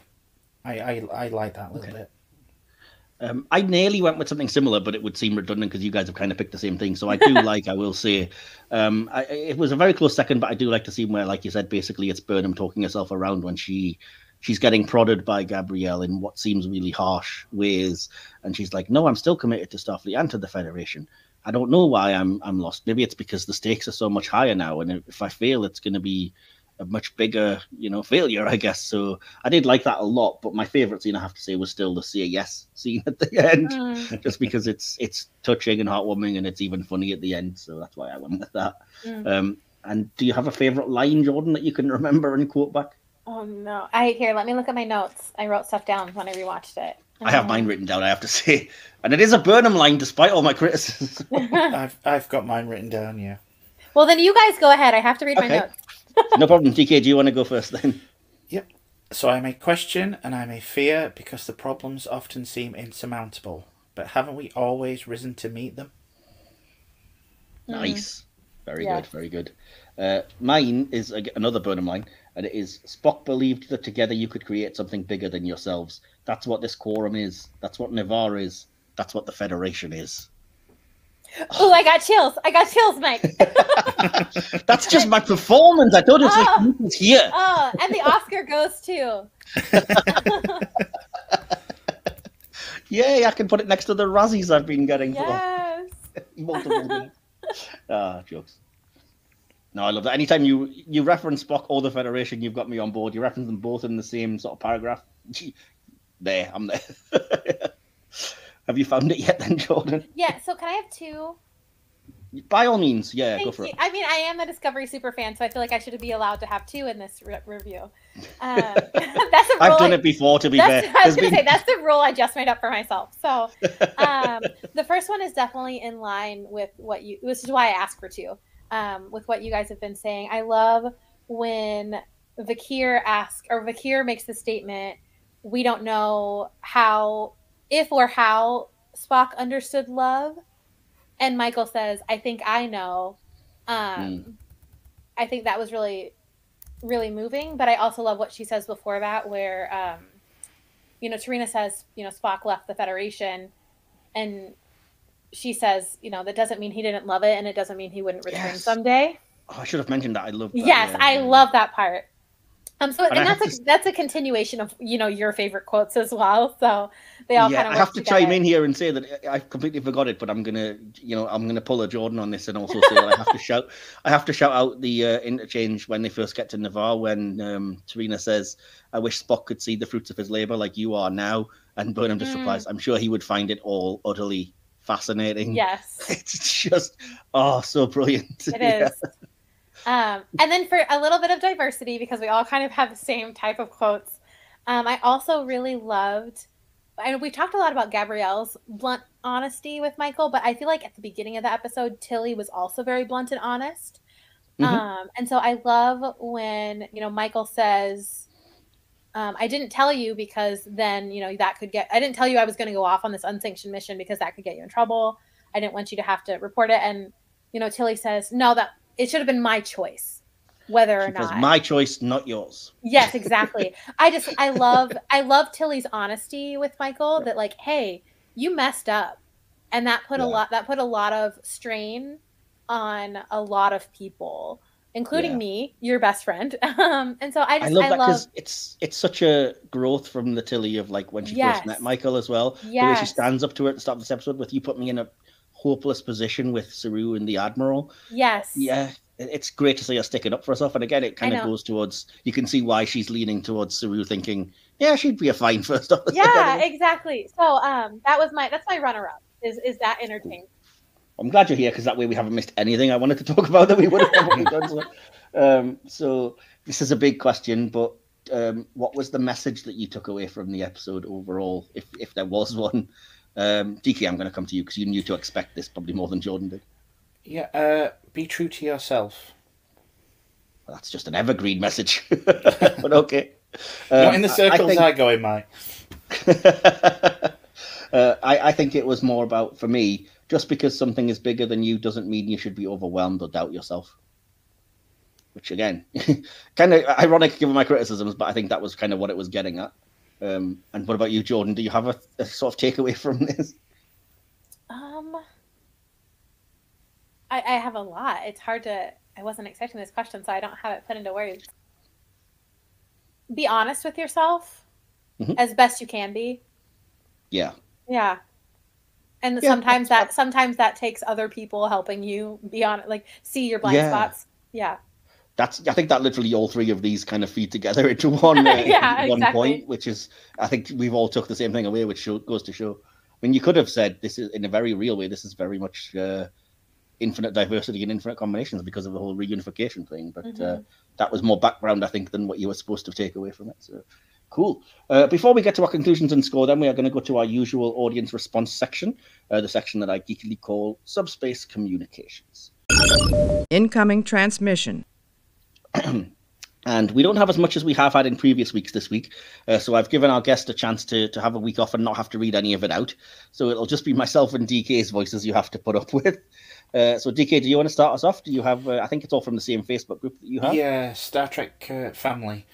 Yeah, I'll start off with Jen Souza Lavario. I thought it was a good episode. I loved the clip from Unification II and the mention of Picard and his personal archives. It was also funny to see Romulans being the open-minded and welcoming ones, while the Vulcans were more isolationist and paranoid. Still not sure I can call Vulcan Navarre, though. Lind Anderson Murdoch says, I liked it very much, while Alexander says, my favourite episode of Discovery, 5 stars. Margie Blaker simply says, I love it, and Veronique Menunia says, 5, liked it. Chris Murphy says the Spock scene was nice and name-dropping Picard, but to be honest, I don't remember much else about it. Andrew Gangsos says 3 out of 5. Lots of great moments, but a couple shoehorned bits, like Michael's mother being in the Qowat Milat. It felt like the writers were trying too hard to make things from other series fit in. It's probably my favourite episode of the season, though. Paul R. Faulkner says, seeing the hologram of Nimoy's Spock made me openly weep. After his Spock passing in the Kelvin universe and the passing of Nimoy himself, I never thought we'd see his Spock again. That was a sentiment shared in this house also. Phil Duff says 5 out of 5 for the insanely good use of the Nimoy clip from Unification and the sentimentality of it being Burnham learning what became of her brother, plus the literal tie of Peck and Nimoy. Laura Jodie says 5. I especially love what Burnham learned from the process. Sarah Davies says, I didn't realise it was a follow-on episode at the time I saw it. Paul Spencer says, from what I can recall, a 3-star for me. The Nimoy cameo was very well chosen and the discourse mature, but it felt a little static and enclosed as a bottle show, something Jordan referred to earlier. Ross Basin says, as with all things Discovery, I didn't love it, but I didn't hate it. And finally, Tyler Weddell says, I think I only take issue with the notion that only Burnham could go to Navarre. The Vulcans putting political pride ahead of obviously flawed logic, and then in parentheses, they thought they were responsible for the burn, and we have proof they were not, was very out of character. Someone else should have been able to figure this out and prove it before Michael. If I attempt to reconcile this, it means we have very different Vulcans, and we do, but it jarred me. Does that make it wrong? Bad move? Out of character? I concede that no, not really. It means that it's been 900 years and a lot can change. And it is supposed to be jarring. I'm still over it now, but the memory is still fresh. Yeah, so in terms of the feedback that I've got, this is from the Star Trek Strange New Worlds Facebook group. Jeremy Giller says, not near as good as it could have been. Episode concentrated on Burnham and her space monk mother more than the lore and wasn't all that compelling. Okay. Louis Angel Rosario just says 4 out of 5. John McNeese says 8, which I assume is out of 10, despite me always asking if you want to rate it out of 5. Alex Miller says 3 out of 5. To be honest, I hated that her mom showed up there. It made so little sense. Also, it would have been better if they showed what Nivar society was like instead of describing it in a few sentences. This episode addressed a huge bit of lore, but didn't seem to do it the justice it deserved. The continuity with the unification storyline was nice to see, as was the importance Spock had on Nivar. I also loved the president and that Vulcans would have a ritual form of debate. Haha. From the Final Frontier, a Star Trek fan club page, Jeff Sykes says 0. Burnham's mom just happening to be at the center of it was lame. All right. Totally fair, balanced view there. Certainly a take. It sure is. Again, from Star Trek Strange New Worlds, Terry Sidersberger gives it 5. Jose Luis Verta gives it 5. Philip Silver says 10 stars. Rob Upton says 3 out of 5. Mark Poulis also says 5. From the group Doctor Who and Star Trek Trekkies, Trekkers and Whovians Unite, Sarah Baker gives it 5 stars.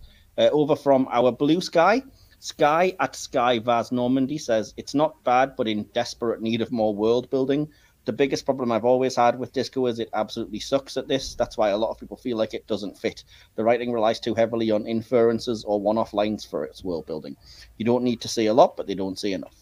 And Aaron Bossig replies, you could argue that TOS has aspects of this too. Way too many references not fully fleshed out. The difference is in the 60s, that was the way things were done. By Discovery, we knew better in regards to the whole world building stuff. And finally, from the Hit or Miss Star Trek Instagram page, just a couple of scores. Twin Cities Trekkies Pod gives it 4, and Geocorn gives it 3.5. So I think mainly quite positive, actually, considering, especially for a Discovery episode. So yeah, other than the one really hot take. So yeah, all that remains then is for us to give our conclusions and our score, out of 5 Starfleet Deltas for the episode. Spock analysis. Do you guys mind if I start? Because I feel like I'm going to be the more negative, so that way I get it out of the way. Yeah, go for it. Go ahead. So yeah, this was my conclusion. I will say I've kind of come around a bit more, and I kind of hoped I wouldn't have the more we've discussed it. So I've appreciated this discussion, and I really liked this episode. Hopefully the listeners will have as well.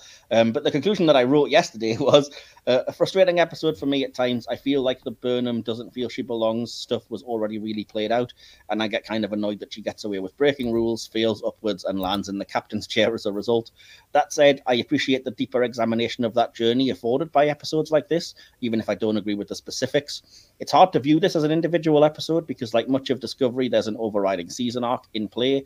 That's a shame, as I would really love to have explored more of the reunification of Nivar, its struggles, which are only hinted at, how they got here, etc.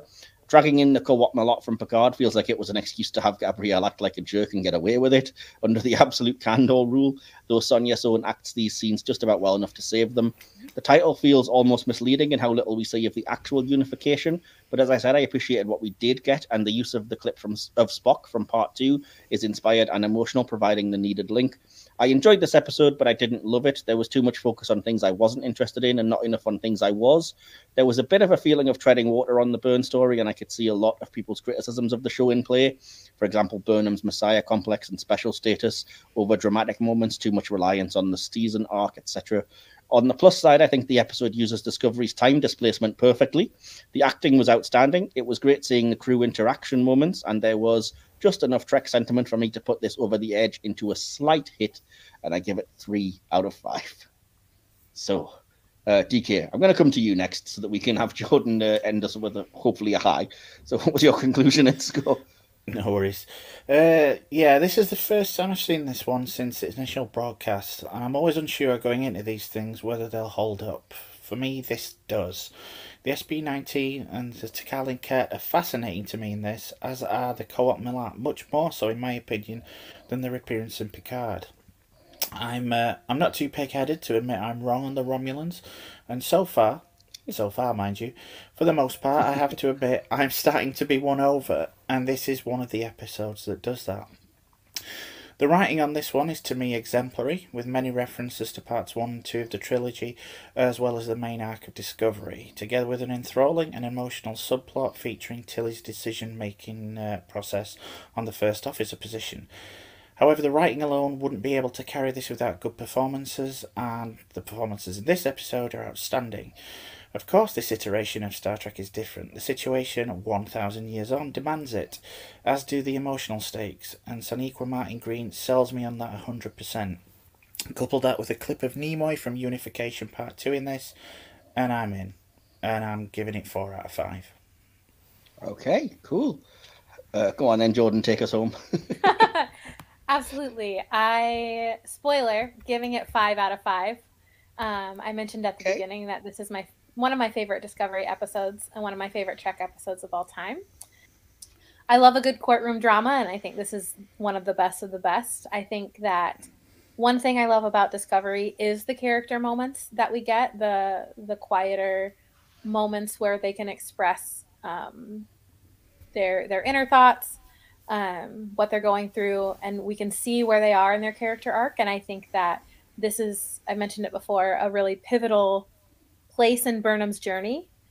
I think that this is one thing about season 3 that I love that we haven't really talked about is you get to see, Michael in season 1 questioning herself, but in season 3 questioning the Federation. And I think that she needed that. And this is where the end of that questioning happens on her route to the captain's chair. And I love it. Love Gabrielle Burnham. Love Saru. Love getting to see Spock again. Leonard Nimoy's Spock again. So it's a strong 5 out of 5 for me. Awesome. I can't believe I just felt the need to do the actual maths on this when I could have just looked and told you that with scores of 3, 4, and 5, naturally the average and the final score for Discovery's Unification 3 5. Is 4 out of 5. No! Which ironically means, DK, you hit the exact final score bang on by being in the middle there. Well, you've either got it or you haven't, mate. Awesome. I've really enjoyed this episode. I always love having Jordan on, especially to talk about Discovery, and I've really enjoyed the discussion. Hopefully everyone doesn't feel like I've been too negative. No, not at all. Yeah. I've been able to just sit back and listen to you two guys on this one, and I've really enjoyed it. Cool. Well, hopefully the audience feels the same way. So, yeah, again, I couldn't do this on my own, so thanks again, Jordan, for agreeing to come on again. Anytime, absolutely. Awesome. I'm going to take you up on that, so you shouldn't say that, because then I'll be messaging you constantly, being like, "Come on again." There's another. And if I'm available, I'll do it. So. Oh, I've got you down for a few. I think at least a couple more. Yeah, you'll get to see me or hear me, I guess, a couple more times. Awesome, and yeah, congrats and good luck on when Trek Long Island comes up. I'm so excited to see you by proxy and to see your cosplays.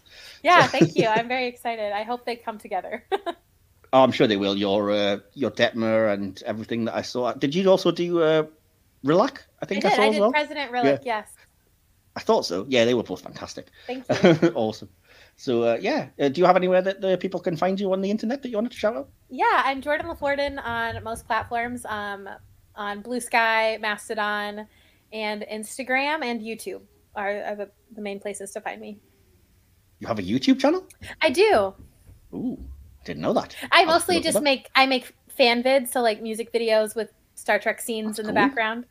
I wish I could do that. I love that kind of thing. I watched so many of those when I was younger, and then I was like, why don't I just make my own? And so I have. They're mostly Discovery focused, so I have Ash and Michael. I have a Detmer and Owo one, but there is one that Maurice from we're friends on Mastodon. He's been on the podcast before.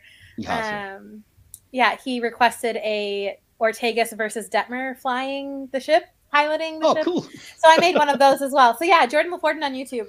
I really want to I really want to work on a Saru and Tarina one before season 5. So we'll see if I can find the right song for them. Ooh. Answers in the comments if you can think of one that might be appropriate. Give me some inspiration. I haven't found the right song for those two. Awesome. Cool. So what about you, DK? I ask this every week and I always get the same answer. Is there anywhere that people can find you? Why do you even bother? No. Just no. Fair enough. Well, DK, start making something up and say something different every time. Well, if you are watching on YouTube, I've come up with a handy new graphic of where you can find the podcast and me. So suffice to say, we are on YouTube under Hit or Miss Star Trek, Spotify, or anywhere you get your podcasts as Silver Screen Podcast / Hit or Miss Star Trek Podcasts. We're on Facebook groups as Hit or Miss Star Trek, Instagram as, that is way too small for me to see, HOM Star Trek Pods, I think. HOM Star Trek Podcast. This is why I shout it up. HOM Star Trek Podcast, that's right. Yep. Mastodon, we are at HOMTrek at mstdn.social. Threads is just my personal account, which also doubles as the podcast, so it's michael.k.wilson. Blue Sky, likewise, is at mikepods.bsky.social. And the artist formerly known as Twitter, we are at Trek Screen Pods with a capital T, S, and P. So hopefully you've all noted that down. Do get in touch with us. As I say, the podcasts are always looking for new community and a new new members and new interactions, and we are quite nice for the most part, as Jordan will attest, I'm sure. Yes. Next week we're going to be reviewing the Deep Space Nine episode Visionary, so stay tuned for some classic O'Brien must suffer action. And if you aren't already aware or you haven't heard our little advert, you can also follow us on our sister podcast, Silver Screen Podcast, where I've just launched a Cinema Classics subcategory. We looked at Casablanca for our first episode. You've always got DK's Cult Classics coming out quite regularly now on those, and Silver Screen itself, the main podcast. So if you're into film as well as Star Trek, check those out. We will be doing a Star Trek Nemesis-based crossover, I think, soon. And so just remains for me to say thanks again, everyone. And DK, do you want to shout us out with our usual closing? Okay, remember, we are Starfleet. Live long and prosper. Live long and prosper. You have been listening to the Hit or Miss Star Trek podcast, hosted by Michael Wilson and DK. Produced and edited by Mike Wilson. Additional material by DK. Please remember to like this episode and spread it throughout subspace. Subscribe to the Hit or Miss YouTube channel and follow us online. Links to all of our social media pages can be found via the link tree listed in the episode's description. For any queries or to apply to be a guest on the show, you can also email homstartrek@gmail.com. This podcast is part of the Mike's Podcasts Network. You can listen to this and our sister podcasts on all good podcast providers by searching for Mike's Podcasts. Hit or Miss Podcast was based on an idea by Michael Wilson and Will Templer. Thank you for joining us. We hope you'll be back, but for now, hailing frequencies closed. I'm gonna warp out of here at once, maximum speed.